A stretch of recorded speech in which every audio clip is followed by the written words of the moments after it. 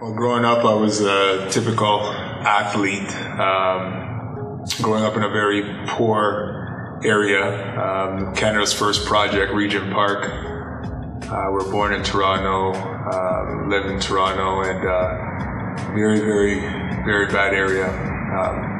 You're either a drug dealer or you're an athlete. It was just one or the other. There was no in-betweens. My mother was a very young mother, had 4 kids at a very young age, and she is definitely the fighter in the family that she instilled through all of us.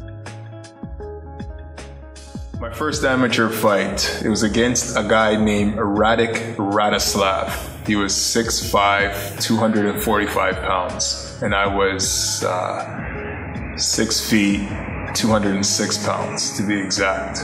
He was just so much bigger than me that every time I would block or parry, he would hurt me. It was just too much weight behind his punches. And I pulled it out. I mean, it was a dogfight. I end up knocking him out in the 3rd round, and that's all I can remember. And after the fight, I just remember I wasn't able to train for a good 3 weeks. I had a really bad rotator cuff shoulder injury, and I couldn't walk straight. I couldn't do anything. I was a wreck. And after that, I told myself that, if I could put myself in a do or die situation every time I step in the ring, I'll be the best one day. And that's what I'm striving to do. So that first amateur fight was huge for me. I met Sid in 2009. I told him that I'd like to train with him. He wasn't interested at all. He actually said he didn't have the time. I asked him why. He said, well, I'd like to get into the promotional side of boxing. Fighters are a headache. Fighters are... you can't rely on them. They should turn up one day and the next day they're not here. I said, I understand that, but it's not my mentality. I'm a fighter. If I'm gonna fight and do this, I will be here every day. He said, well, I'm still not interested, but you can get a membership, basically. So I was like, fine, I got a membership. I would travel from Brampton to Kitchener every single day to train, about 6 days a week. I would train, and Sid would walk by the gym and he would just take note of me and just keep walking out, wouldn't say anything to me. For 2 weeks, 2 weeks went by, I was doing the same thing. A month goes by, Sid's not saying anything to me, I'm just training.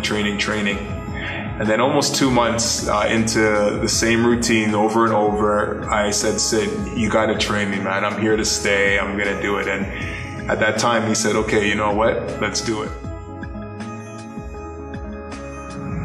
We've always heard that you have to sacrifice for the things that you want in life, but a lot of people say that and not really understand what that means. For me, I've sacrificed a whole lot. I've sacrificed my friends, I've sacrificed relationships, I've sacrificed my family, and I'm a very close, loving person with my family. I'm very family-oriented, and I've sacrificed a lot of time to spend with them.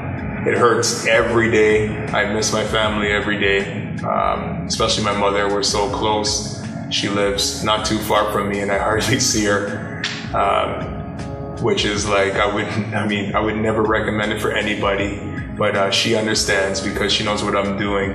I put my effort into my craft and try to become the best fighter that I can be.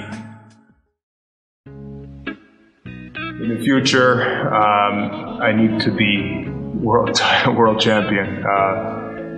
There's no other way. When I got into boxing, I never just wanted to be another fighter, another good fighter or anything like that. It was about being a champion fighter. I am now a champion fighter, 2-time champion, North American champion, and to be world champion is everything to me because I've sacrificed so much to get to where I am now, and I'm going to sacrifice more until I become world champion. So that is the goal. That's all I see. That's the vision. That's everything.